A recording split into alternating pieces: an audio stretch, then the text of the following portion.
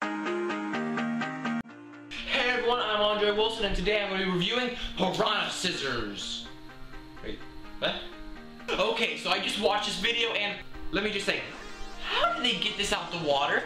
They're on a little teeny tiny boat in a little teeny tiny river. And why are there piranhas in the water? I know they didn't use no little net. This thing can chop through metal and steel. And did they see Piranha 3D? Did you see what happened to those people? And who are these? The swamp people? You're in the middle of the swamp and you found a little stick? Really? Really? They need to retitle this video to Piranha Chainsaw, or for the younger audience, Piranha Safety Scissors.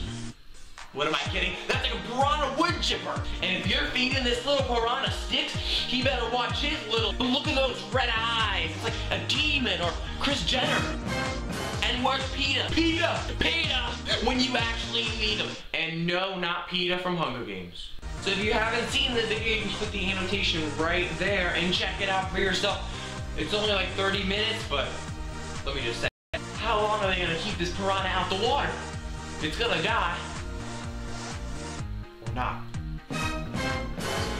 So a little word of advice, put the piranha in the water, get out the river, because you know there's going to be more. I hope you enjoyed it, and if you want to see more, you can click right here, and you can click the subscribe button and all that stuff. It really helps out. It's fun, and there's more to come at all times.